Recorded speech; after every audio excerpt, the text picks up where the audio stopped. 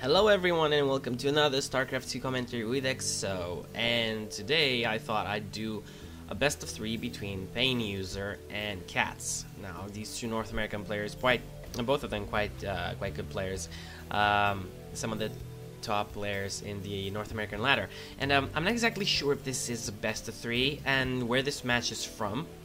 I mean, where these three replays are from, but it doesn't really matter now, does it? As long as you get to see a good game and an enjoyable game. So, yeah. PainUser, you might know PainUser. Some of you who watch HD's videos, I guess you're familiar with HD StarCraft. Yep, so one of his best friends, and I'm pretty sure you've seen quite a lot of games cast with him. And Catz, another player that's been around MLG tournaments and stuff, did some nice things, and it had some nice results in MLG1, I think, if I remember right. Anyway, it's going to be Zerg versus Terran on Lost Temple, and quite interested to see how PainUser is going to handle this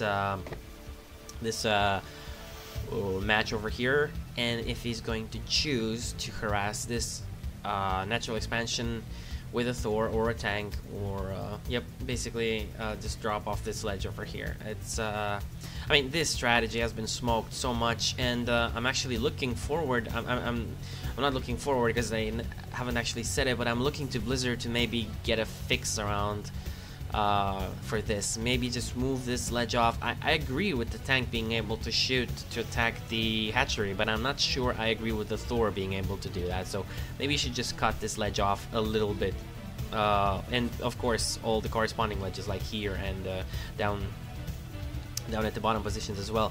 But there's going to be this replay. By the way, this replay is really recent, so I mean, it's really new. You can't really say really recent. It's recent. So it's after the Reaper Nitro Pack, nerf to the research time, because you now need a factory to get it.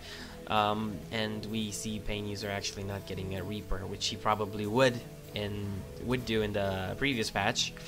But whoops, and this is a bunker. Okay, so he's gonna try some contain, perhaps. I don't know if this is strictly to... Actually, it's quite smart. It might be just... I don't think it's a contain. He'd build it further up the ramp, further closer to the ramp. It's just to prevent a natural expansion, and it's because you can actually salvage this bunker, so you can actually wait until those drones are poking away, or Zerglings, whatever.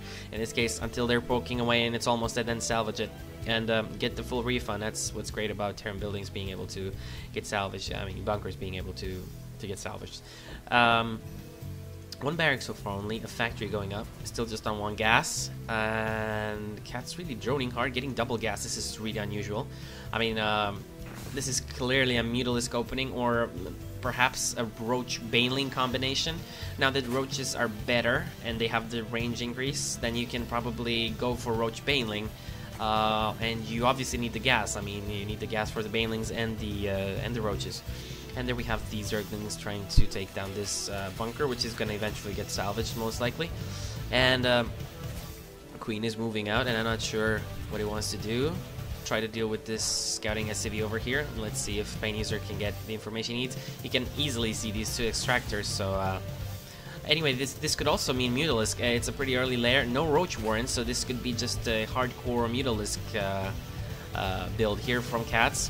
And since there's no Baneling bust, I mean no Baneling nest or Roach Warren, and then I guess Mutalisk are the next possible thing on the list. So PainUser is getting another barracks and an engineering base, so upgrades incoming for his units. And these Helians and these Marines are quite good position to ward off any kind of Zerglings that are trying to come close to his base. And Command Center is almost done as well. And the Spire is going up indeed. Let's see where the Spire is. He must have put it somewhere else. Yep, indeed. So lots of people, like I said this I think in the previous games I cast, a few previous games, lots of people choose to put their Spire close to their ramp. It's like the most unlikely position. What the hell was that? Okay, anyway, it's like the most unlikely position that you will find your Spire at, and I'm not exactly sure why he canceled it. I think he really doesn't want PainUser to find out about or something, because he's now getting this spine crawler, and I think he's respawning this way because of these Helians. And yeah, I can see where he's going with this, getting the infestation pit as well. Sees a lot of Marines. There is no armory up, and no add-on tech lab over here, so no Thors yet. And another spine crawler, and the Spire was cancelled. And what is the tech route that he's going to take now? He's taking a hatchery. I won't accept that Spire was a mistake, was a misclick. I really don't think so. So he's getting this fast expand, he's getting these spine crawlers on the ledge where they're safer from enemy fire, and he's probably gonna get some, or he's gonna move them down here eventually, or something like that.